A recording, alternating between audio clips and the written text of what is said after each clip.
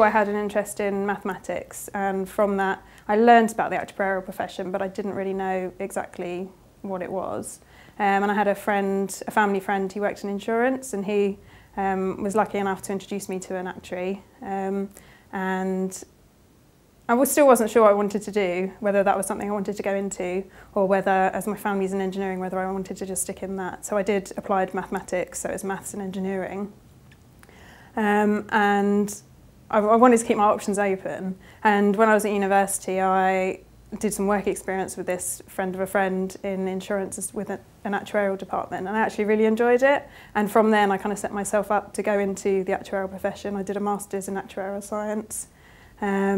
And then that kind of helped me decide whether it's like life insurance, pensions or general insurance, or a non-traditional area I wanted to work in.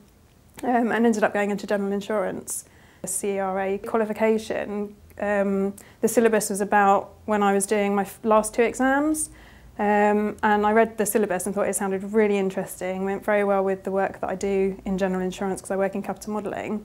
And I just thought, I'll have a try, see how it goes. And it sounds a bit sad, but I actually fell in love with it. I thought it was a really interesting qualification. It's really broad, really went well with the work that I do.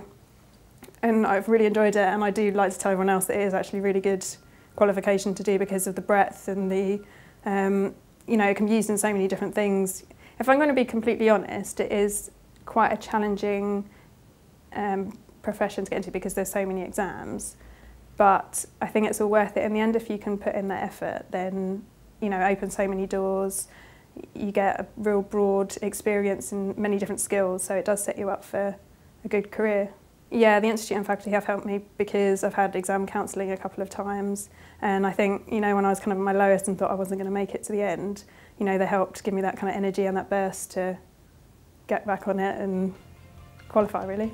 I think having the CERA qualification is going to be interesting how I'm going to use that in what I do, and kind of taking that forward as well.